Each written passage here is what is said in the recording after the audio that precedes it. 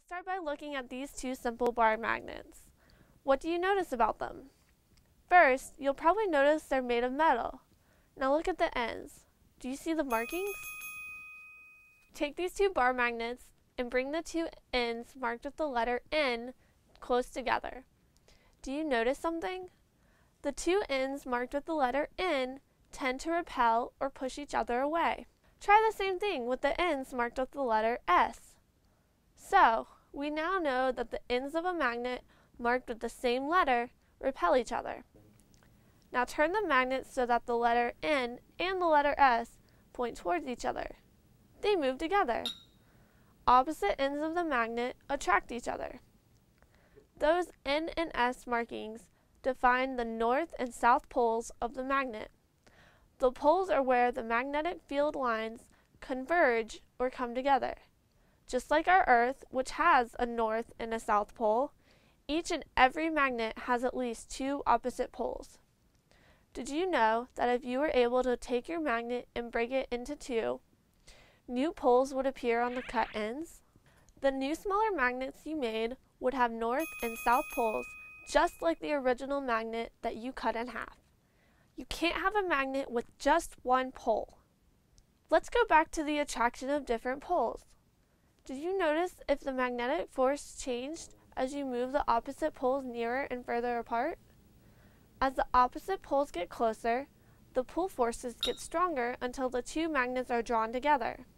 Magnetic forces can be quite strong and can even act through other solid materials.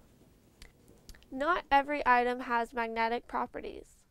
Most magnets contain a mineral called iron, which give the item its magnetic properties. Not all magnets are shaped like a bar magnet. Others are cylindrical, some are disc-shaped, and some shaped like a horseshoe. We saw where the poles were in the bar magnet, but where would they be on this horseshoe magnet? First, let's start with the familiar bar magnet we've worked with. We'll pull the bar magnet behind a sheet of paper and add some iron filings on the surface of the paper. Do you think you'll be able to identify the poles of the magnets?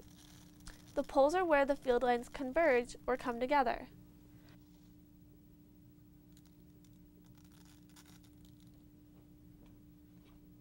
Doing the same experiment with other types of magnets show us where their magnetic poles are located.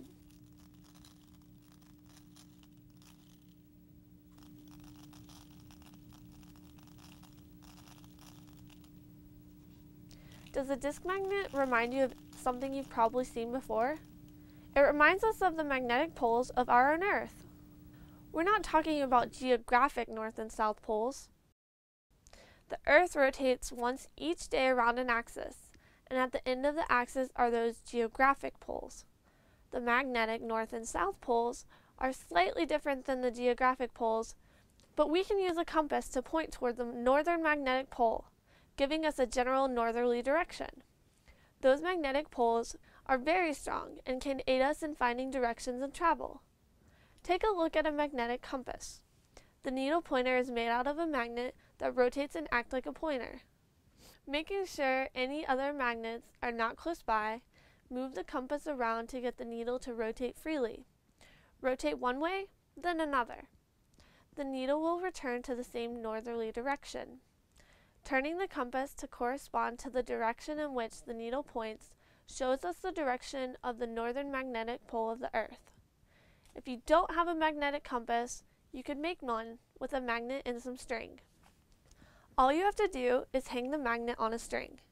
The magnet will eventually align itself with the magnetic poles of the Earth, just like the compass we saw.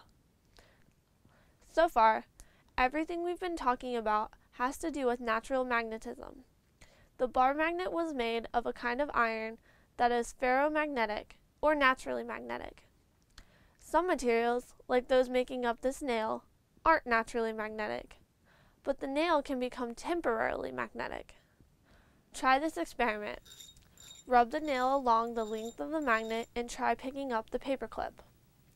The magnetic properties we've given the nail with the magnet will weaken after a while, but it shows that some materials can take on magnetic properties with a little help.